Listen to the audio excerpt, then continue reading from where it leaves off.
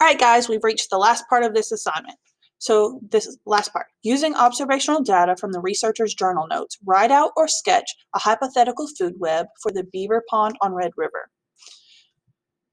We'll come back to the next part. All right, so let's go up here. So in paragraph 7, this is the researcher's observations. So she says, as we hike along the river, the unrelenting Texas heat is made somewhat bearable by a shade of a towering eastern cottonwood and black willow trees.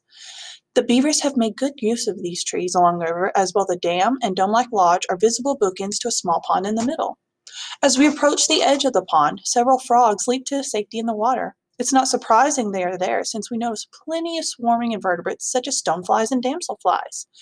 A decent amount of emergent plants, such as cattails and submerged plants like Elodea, are visible in the pond. The numerous gizzard shadfish present lead me to believe that there must be a healthy population of zooplanktons, since that is their primary food source. It was a real treat to see a pair of blue-winged teal ducks bobbing for submerged vegetation. This seems like a viable site for our future research. All right, so what we're going to do is we're going to take these different animals or organisms from this reading and make a food web out of it. So basically, we see things like, let's look for the very bottom, the producers. So we have cattails and we have Elodea. So there's going to be some up and down. Or I'm going to draw it on a piece of paper. Here we go.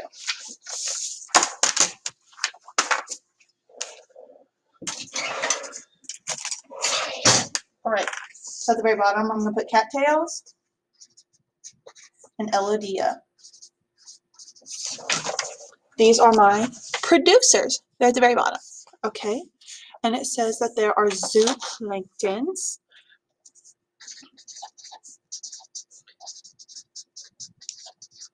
Which eat the Elodea. So I would have my arrow going from my, y'all, sorry, this is hard, Elodea to the zooplanktons. And then it says that the gizzard shadfish eat the zooplankton. So I'm going to put my gizzard shadfish.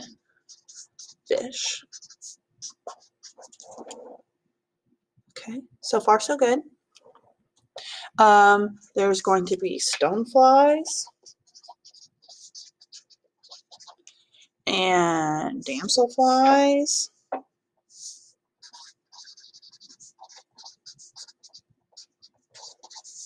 and those are getting eaten by the frog. The stoneflies are probably going to eat those plants. All right. And we have the ducks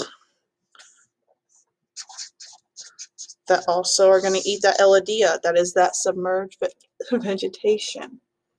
All right, so you are going to draw me out something like that, or you can design it on Google Drawing. That's completely fine. Some of you are super artsy. I'm not.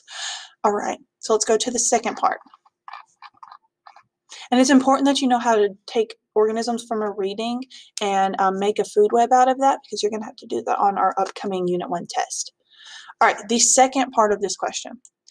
Then predict how the food web might change once the beaver dam is gone and the ecosystem returns to a river. So what do you think would happen? If there's less water, would there be as many plants? And if there's less plants, would there be as many bugs to eat the plants? If there's not as many bugs, would there be as many ducks or frogs? So you tell me what you think would happen. And that's it. You're done. Good job, guys.